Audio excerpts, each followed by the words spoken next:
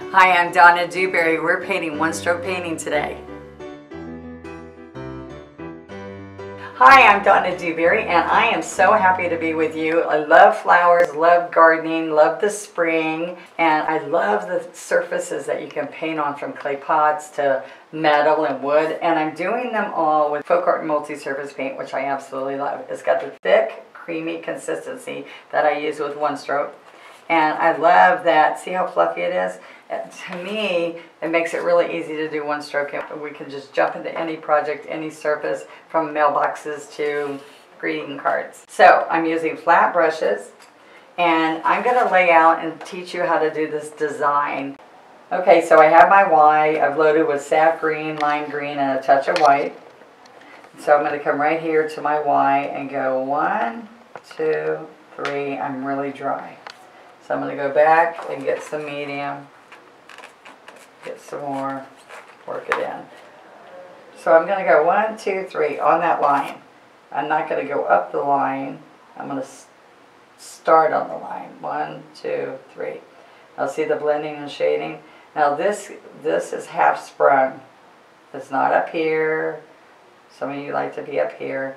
And it's not smashed.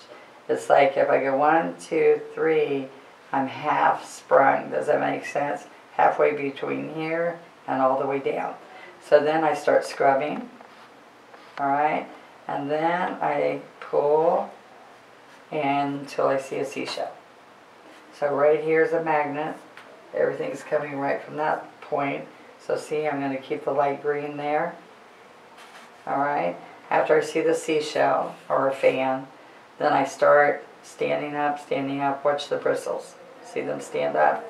Alright, hydrangea leaves are really big and floppy kind of a little bit.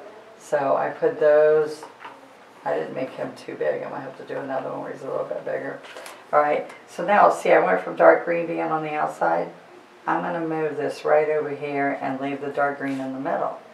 This gives you a whole fun look. So see how the dark green's right in the middle? Okay? So that's going to give you the illusion that it's folded up a little bit. And then I can pull ever so lightly the stem into it. Alright? So let's do one more because I need a bigger leaf. Now you can go all the way up to a 1 inch. So I'm going to pick up some white. You get good medium in here. Okay? Alright? Now I want the lighter color on the outside, so because of where I place that, let me put this here. Now I'm going to make this a lot bigger. Okay. I can go in and out a little bit.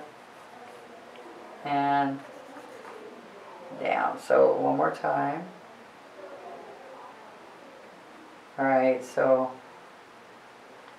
see, I need to keep that dark green in the middle.